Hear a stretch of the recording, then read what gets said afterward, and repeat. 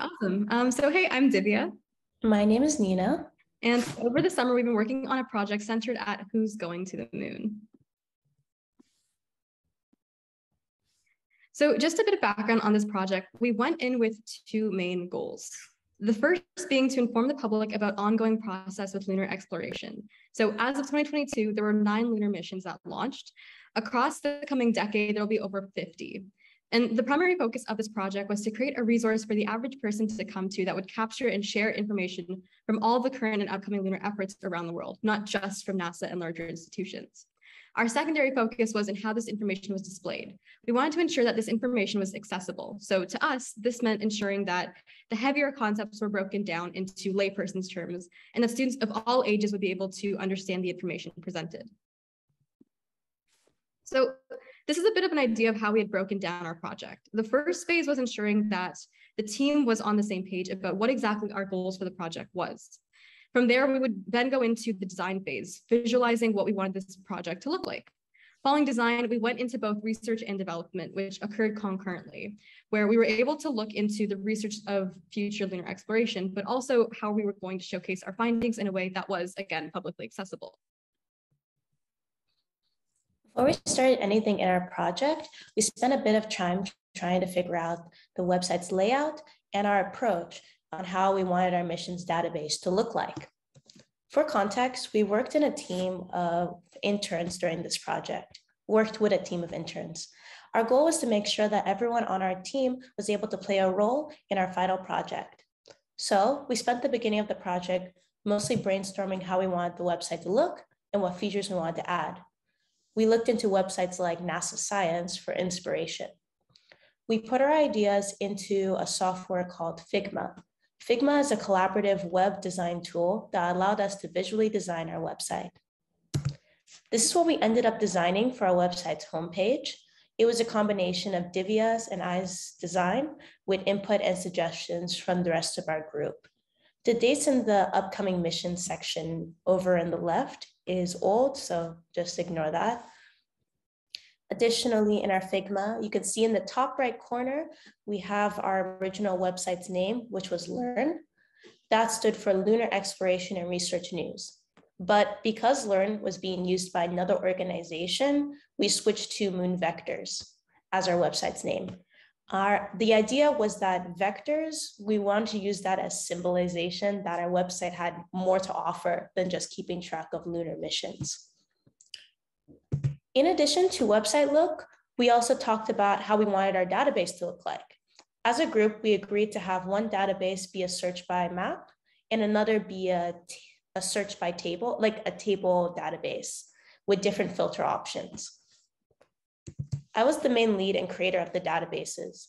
For the table database, I was able to connect the table to an external database called Rocket Launch Lab. By doing this, I was hoping that future interns who will run the site don't have to worry about constantly updating the mission catalog. Additionally, I wanted our viewers to have a more interactive database search. Thus, when I started having trouble creating the 2D map database, I looked towards Google Earth. I had it in a way that you would be able to scroll the Earth to find a country or organization of interest. You would be able to click on it, like for example, for the Korean Aerospace Research Institute, you would be able to just click on it. It would open up a panel on the right, brief information about the organization itself.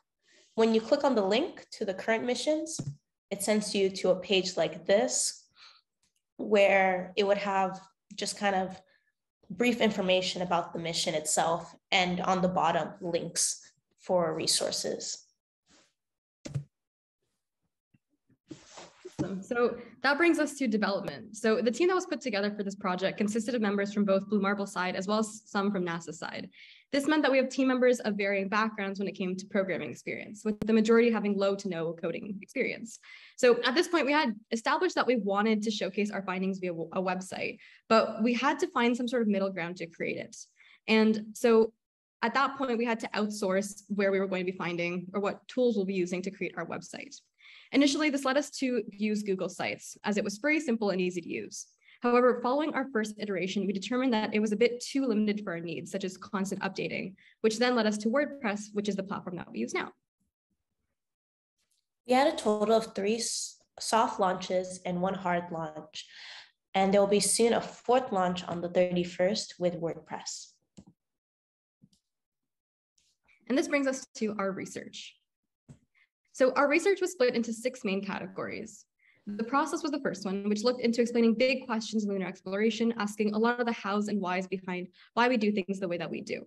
The future entailed everything that is to come, including databases of upcoming mission launches and future progress. History took a look into the past and how we use the information we gained then in our current society. We called all the parties involved in lunar exploration the players. That's what that section is. The dangers then touched on all the elements of lunar exploration to be wary of, as with great reward comes great risk.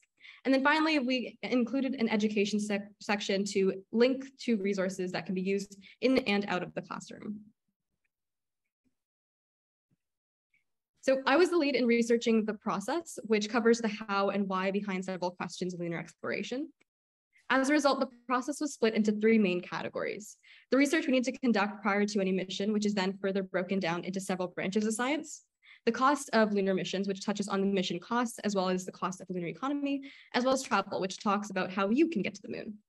As the main intent of this project was to better inform the public on lunar exploration, the majority of this research was put into layperson's terms.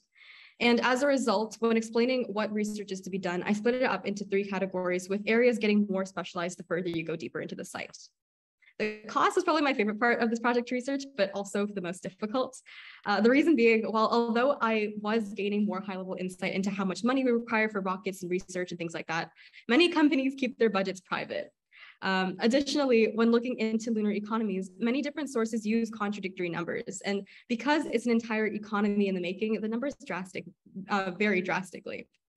The solution to this variance was just to reflect these results in the site, explaining that although these are estimates, it's difficult to predict the unknown with so many varying factors with research that's constantly evolving.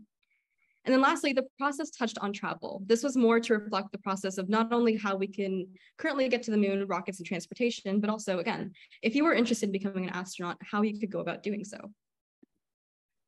My research focus was on the future of moon exploration. So I focused mainly on future moon bases and plans to use the moon as a launch pad to Mars. I wanted to spread awareness of other moon plans unrelated to spacecraft. We tend to view the space industry in a NASA-like lens, but there are so many other countries active in designing potential habitations on the moon and plans to utilize the moon's resources. As of now, NASA, Russia, China, and universities in Japan have plans to permanently inhabit the moon with moon bases. NASA and ESA have plans to use the moon as a launch pad to Mars once humans have established permanent residence on the moon.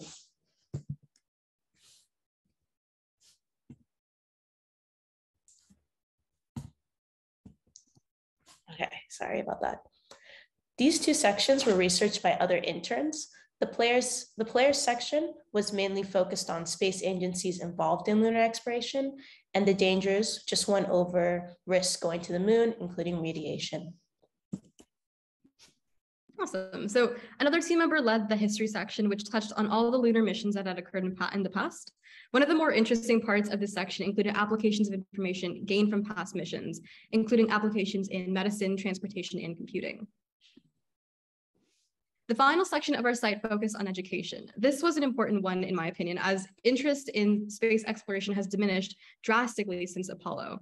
In fact, a recent study by the LEGO group determined only 11% of students surveyed had showed an active interest in becoming an astronaut, with interest being the lowest in countries such as the US and the UK. So to remedy this, this area of our website aims to support teachers in as many ways as we can, providing links to resources for every grade level, but sectioned off by whether they teach at the elementary, middle, or high school level. However, with this being said, there's also a section dedicated to students where they can find interesting lunar information targeted specifically at their grade level, where they can read more about lunar exploration, as well as try some at-home experiments of their own pertaining to space. And so as the site continues to grow, if you have any resources you think would be a great addition, please feel free to share them with us. Below is a QR code to an email form. We plan to send an alert on our website's official launch and publication. Please check us out and follow our website's social medias. We are on Instagram, Twitter with the username @NASALearn. Additionally, on the bottom is our website's name.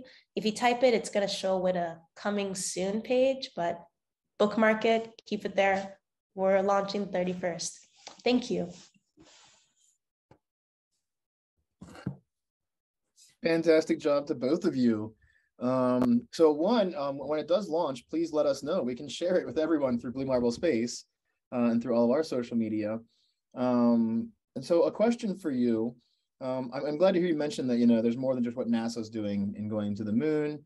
But I also feel like a lot of people in the world right now are just very unaware that people are even planning on going to the moon with Artemis, or that China has plans to send people to the moon. What do you think we can do to get people interested and excited in following what's happening right now with lunar exploration? That's honestly a really good question. Honestly, I just feel like just generally educating in general, having kind of just sharing the message in like schools, I guess, specifically, because I guess you would start at a young age and get people interested in space and have it just promoted in a sense.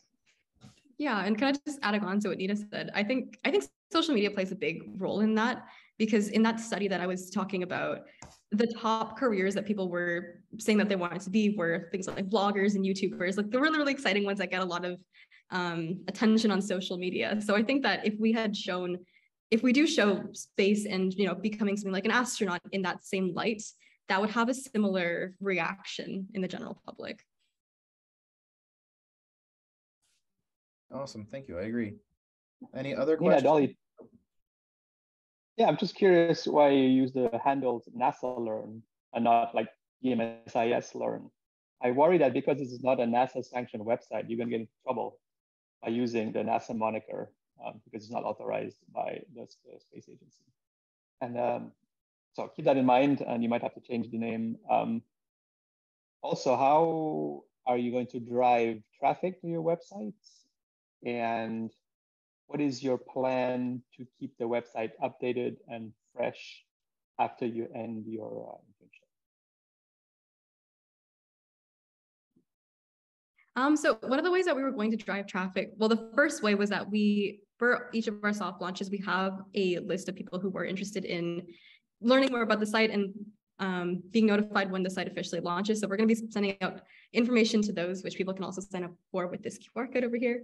But we also plan on driving more using different institutions. So for example, our team is made of about 8 people. So we're going to be sending the site to each of those institutions that they'll broadcast it out. So we'll have hopefully at least a couple thousand of people that see that we've launched the site. So that will drive traffic to it. And then in terms of maintenance, we do have a team of interns that will be carrying the site on afterwards. So hopefully they take good care of it, and then they'll continue from there.